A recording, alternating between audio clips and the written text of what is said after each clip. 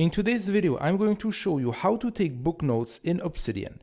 Hey everyone, Matt Giaro here, and this channel is for content creators who want to turn their ideas into an income. So if that sounds like you, hit the subscribe button now. So by using actually the workflow that I'm going to give you, you're going to see that this workflow is not only easy to implement, but it will also help increase your creativity and also the ability to recall information effectively.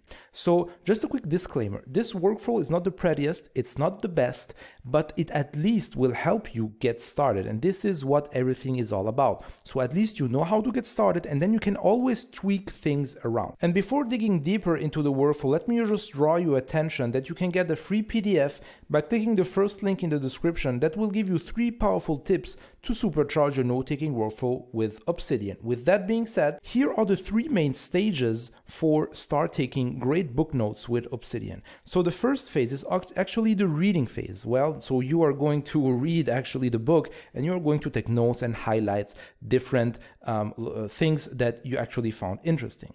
The second step is actually transferring your highlights from your Kindle or from your physical book into Obsidian. And the third step in the process is to actually processing the notes. So let's just start with the first step. So the first step is obviously to read the book. And the goal here is to isolate actually the ideas that matters to you. Because hopefully when you're picking up a book, there is a main question that you want to answer. There is something about the specific topic that you want to know more about, right? So your reading is all about isolating the ideas that will help you fill the gap in your knowledge. So most people nowadays use the Kindle. So this could be the device or the app, or if you're still using physical books, then the only thing that you have to do is you have actually to rewrite your highlights manually. As you're highlighting, you are going to rewrite the main ideas in your own words, okay?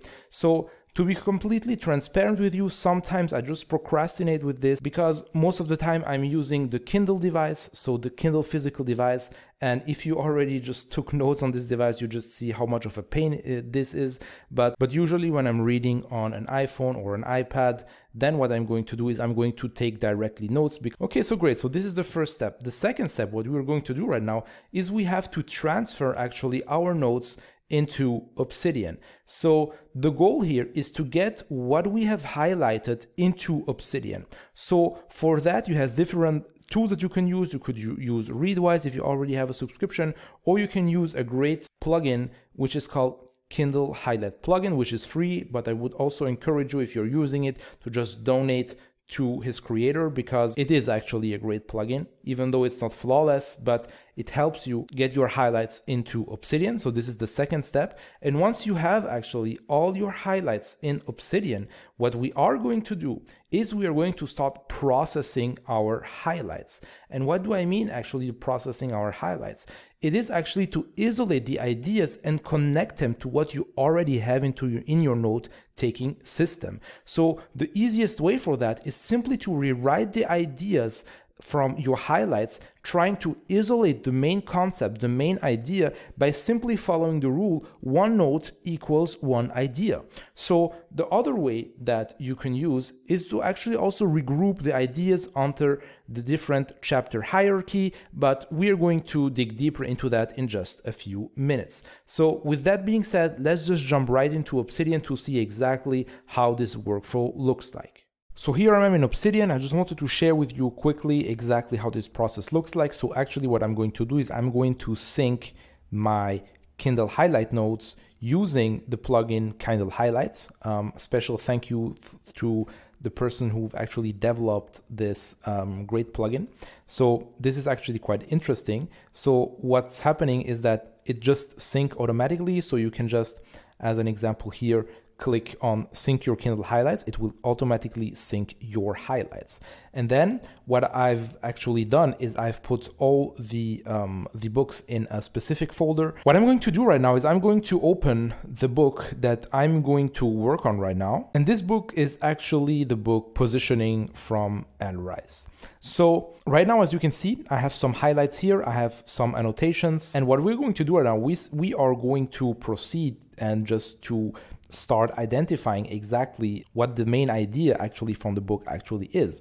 Because we just picked up a book, and a book is actually about one main idea. So if we are able to isolate what's the important idea of the book, we are going to get way more clarity when it comes to processing all the little notes and just see how they add up to demonstrate or just find a solution to the main idea. What I also like to do is I like to rescan the table of contents on Amazon. Usually what I do, I just go to the book page and then I just take a closer look into the book again and then just see what the different chapters are.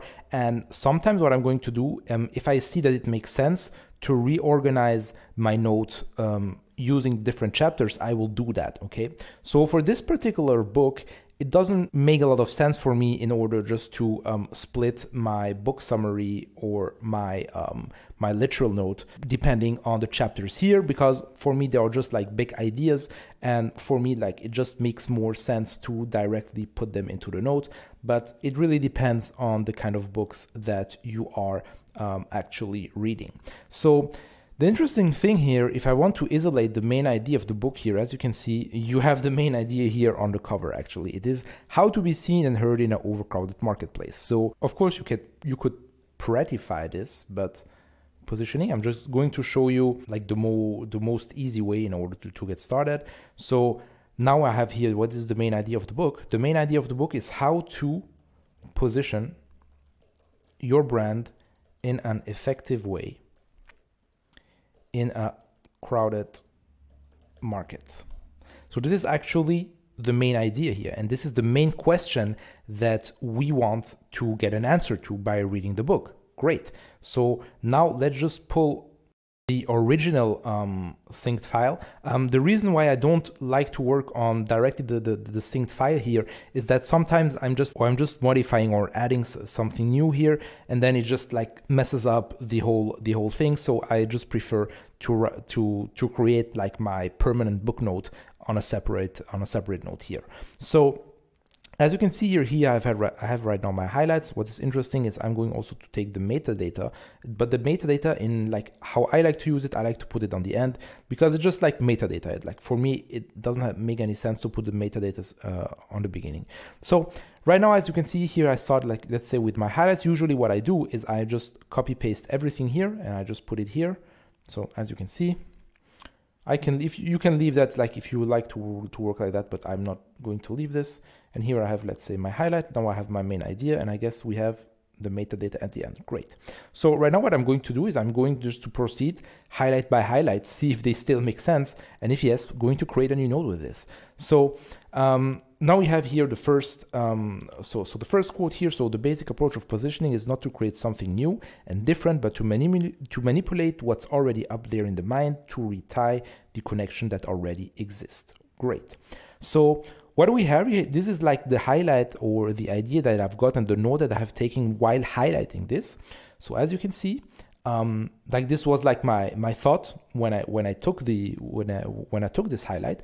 But for me, if I could rewrite this here, what I would say here is that so positioning is to manipulate what's the connections that exist in your prospect's mind.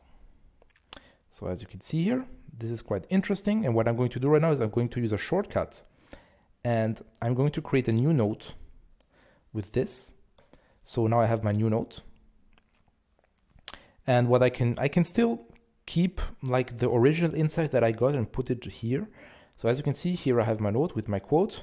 And here I have like important resonate with the importance of resonate with your audience.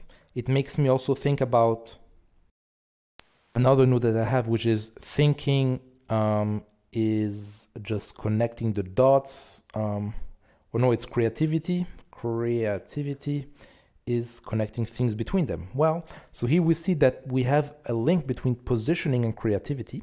If I go in my creativity node, as you can see here, I have a quote from Steve Jobs, which is creativity is just connecting things. When you ask creative people, blah, blah, blah, blah. Okay, great. So here we have like positioning is really establishing a connection between what you have in what your prospect has in your mind, right?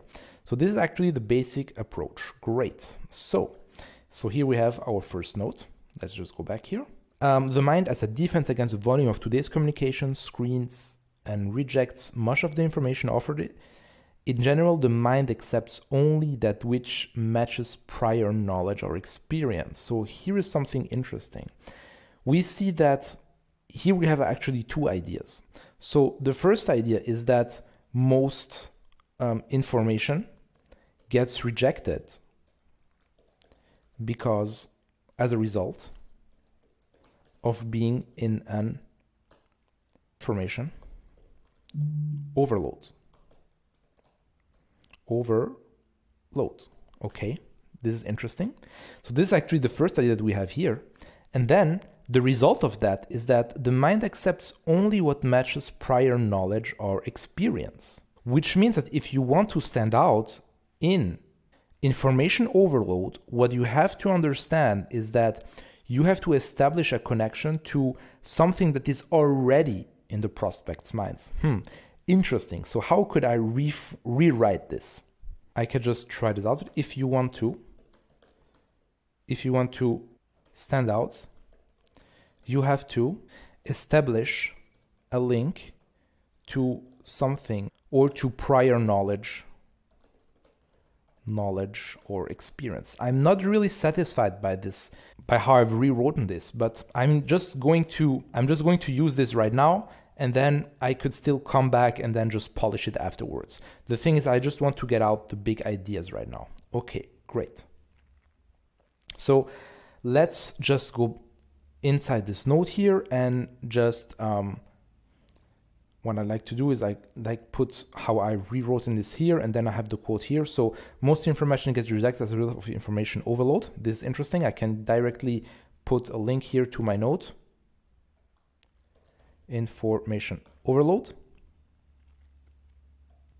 So if you want to stand out and position yourself in an effective way, you have to link your product or service to what's already in your prospect's mind. Okay. If you want to stand out, you have to, let's just rewrite this here. You have to link your product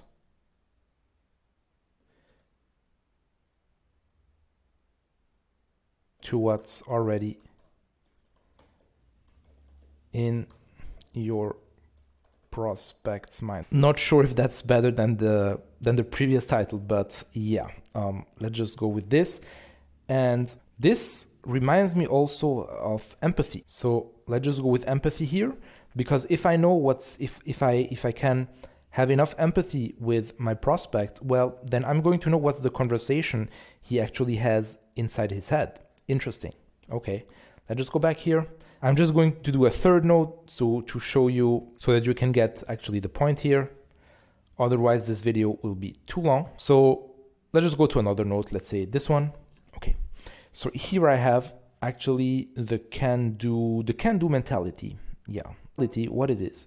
It is actually, in spite of hundreds of Vietnam examples to the contrary, we live in a can-do environment. Yet, many things are not possible no matter how hard you try. This reminds me about the hustle mentality, right? It's like you have to do it harder, you have to try harder, but sometimes this is just not working.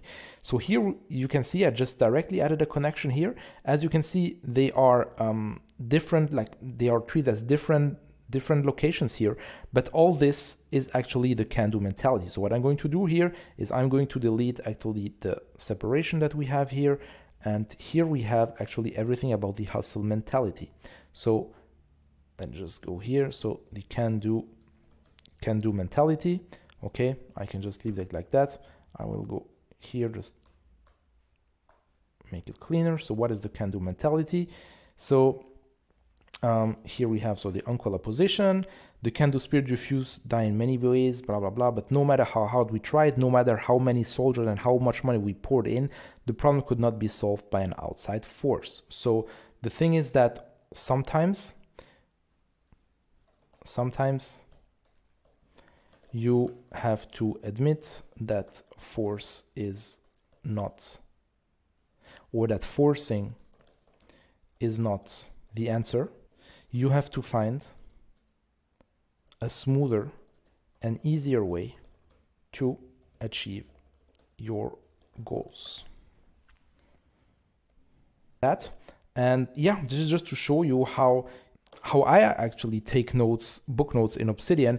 And what often happens is like I like to get at least the first draft where I just isolated the different ideas here. Okay, so to show you an example book about mind management, not time management. As you can see here, I have actually used it with chapters. So chapter 1, here I have the main ideas of chapter 1, chapter 2. So because for this book, it made way more sense. Okay, and then what's happening, you see I still have some notes that I have to proceed here. And then even like if you go into, let's say, other notes, you see that I just rewrote here the main idea, but didn't put it into the note. But yeah, just to show you exactly how I do it. And then when I go back to the notes afterwards, when I'm thinking about something, or if I'm doing some research, this is usually when I have new ideas that I'm just continuing where I just left off. But at least right now I have the core ideas from the book. I've injected them into my system, and right now I can retrieve them easily with the graph view and with the backlinks. So if you like this video, please give it a thumbs up. Don't forget to subscribe because I'm going to release more content like that in the future. And if you want to get 3 powerful tips in order to supercharge your note-taking workflow with Obsidian, don't forget to click the first link in the description to download your free PDF. And also, I'm pretty sure that YouTube has a great recommendation for you in order to continue watching another video on my channel. And with that being said, I see you in the next one.